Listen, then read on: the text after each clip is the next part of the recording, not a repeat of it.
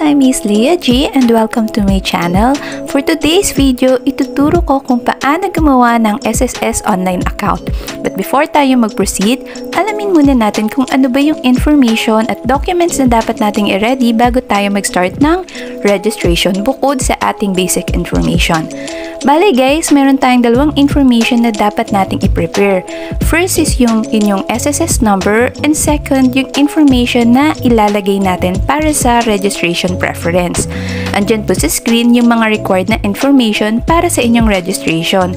Pili lang po kayo dyan ng isa kung ano po yung available. Make sure lang na naka-register po yung information na pipiliin nyo sa SSS. Okay, so let's start. First is pupunta lang tayo sa Google Chrome at i-type ang www.sss.co.ph. Then pag nasa portal na kayo ng SSS, i-click nyo lang yung how to register. And pag nasa my.sss registration na tayo, i-click lang yung registration. Then dito sa members login portal, i-click lang yung register. After nyan guys, may mag-a-appear na reminder from SSS, naka-indicate dyan yung mga na-discuss ko kanina. Pwede nyo rin yan basahin, then i-click yung I certify, then click proceed. Next step is i-fill out lang yung online member user ID registration. I-input lang natin yung data na hinihiningi ni SSS. First is yung SSS number nyo or yung CRN na nasa UMED card. And then next is ilalagay natin yung ating email address. So dapat guys, active yung email address natin dahil may ipapadala si SSS na verification link sa ating email. Okay, so i-input lang ulit natin yung email address to confirm. The next is yung preferred user ID. So, sa paggawa ng user ID guys, sundin lang natin yung instruction na nakalagay dito. And then, input natin yung preferred user ID. So, ito yung ginagamit pag maglalagin tayo sa SSS online account natin. The next is susupply lang natin yung ating basic info like yung surname, given name, and middle name. So guys, sa suffix, kung meron kayong junior, senior, or the third sa inyong pangalan, so ilalagay nyo yan dito. Pero kung wala naman, just leave it blank. Next is yung birthday. So input na lang natin directly yung ating birthday. So with month, day, and year format. Then after natin ma-input yung birthday, so may lalabas na confirmation page. Yan. So confirmation ng ating age. So kung tama naman, just click OK. Then, after mo maklik yung OK, next is yung address. So, kung wala naman kayong room or floor unit, so leave it blank. Same din sa house or lot and block number. So, pwede kayo mag-start sa street number na.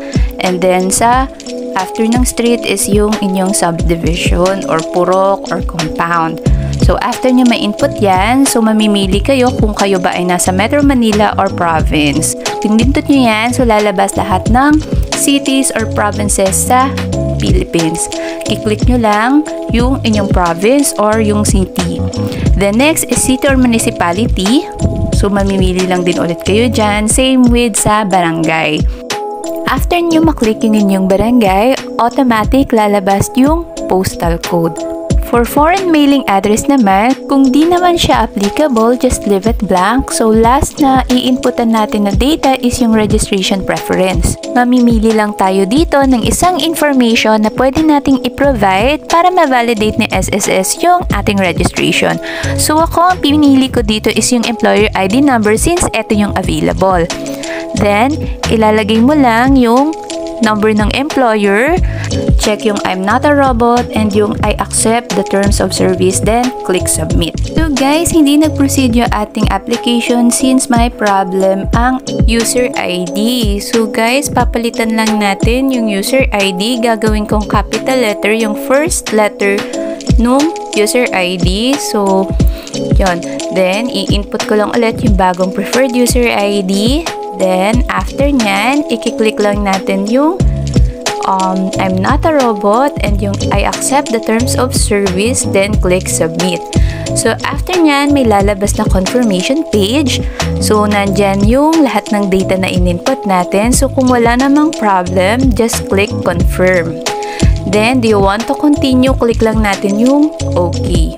After maklik yung OK, Ibig sabihin niyan, successfully submitted na ang ating SSS Web Account Registration Application. So, next step niyan is magpapadala na si SSS ng system notification link sa ating email address para ma-access naman natin yung pag-set ng ating password. So, madalas nasa junk mail po talaga ito. Pero dito sa pinresent ko, nasa inbox na siya kasi na-move ko na siya.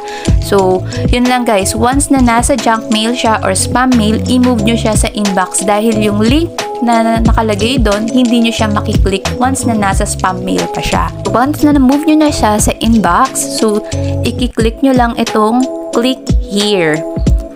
So then, next step niyan is pupunta siya sa setting password. So lalabas dyan yung inyong user ID. So mag-i-input lang kayo ng inyong preferred password. Click submit, then click OK. So yun guys, pwede nyo na ma-access yung inyong SSS online account. Pwede nyo na ma-view yung inyong SSS notifications and ang inyong members info. Then, pwede nyo na rin ma-inquire ang inyong SSS contributions at may access na rin kayo sa benefits and other short-term loans, services, and PRN. So, yun lang guys. Huwag nyo kakalimutan i-log out yung inyong SSS account every time na matapos nyo siyang gamitin para hindi ma-access na ang ibang tao. So, yun lang guys. Disclaimer lang din po na lahat ng information na inilagay ko po dito sa video na to ay dummy account or dummy info lang po yon for presentation purposes lang po. So, wala pong nagmamay-ari no ng any personal information. Kung nagustuhan nyo ang video na to at interested kayo sa mga video about HR-related matters, don't forget to subscribe, like, share this video, and hit yung notification bell para maging updated sa ating latest videos. Kung meron naman kayong questions or topics na gusto nyong ma-feature, please comment down below.